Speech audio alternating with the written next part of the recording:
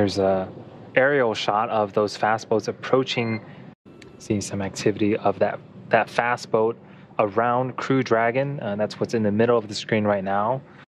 A great view of the capsule now and the person preparing it to be hoisted on to Go Navigator. Dragon SpaceX, brace for capsule lift. Go ahead, Sol. We cleared the lift.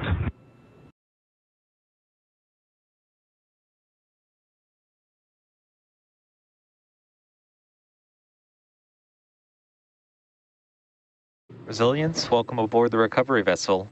Recovery personnel are completing final checks. Stand by for translation of the egress platform in a couple minutes. Resilience copies.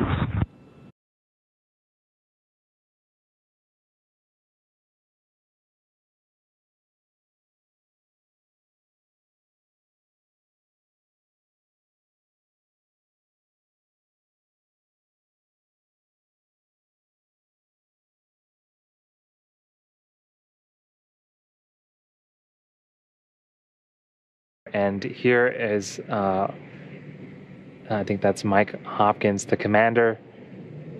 He's very excited. Feeling pretty good after 6 months in space. Those two SpaceX team members preparing to help out the next crew member. And that is NASA astronaut Victor Glover. We have heard that Shannon Walker is now outside of the Crew Dragon Resilience capsule.